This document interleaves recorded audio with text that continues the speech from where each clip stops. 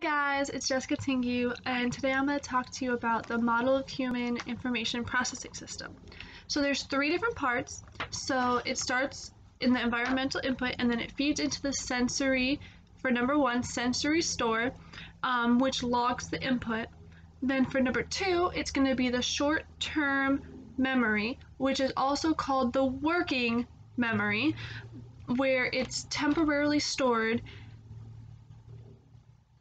And then on the third one, it's the long-term memory, which obviously long-term is long time, so it's permanently stored in this memory.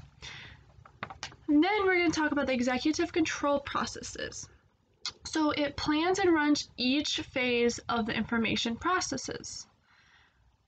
So first, it regulates attention. Second, it selects appropriate memory processes and problem-solving strategies. And then lastly, for the third one, it monitors quality of tentative answers and solutions. So with that being said, it also helps with logical thinking and academics. So over time, children's brains, they work better as they grow older, they get more rapidly processing things. So say I'm a kindergartner and you're a third grader, it'll take me twice as long, or maybe even 3 times as long, as a third grader would to understand the same exact thing. We all, at different ages, work at different levels, so say I'm learning 2 plus 2, and you're learning 2 plus 2, it'll take me maybe a week, and it might take you a day or two.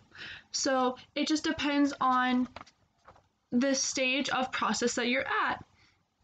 And for teaching, saying things in shorter sentences and repeating them as much as possible will help the child understand what you were talking about and maybe be able to repeat it to somebody else.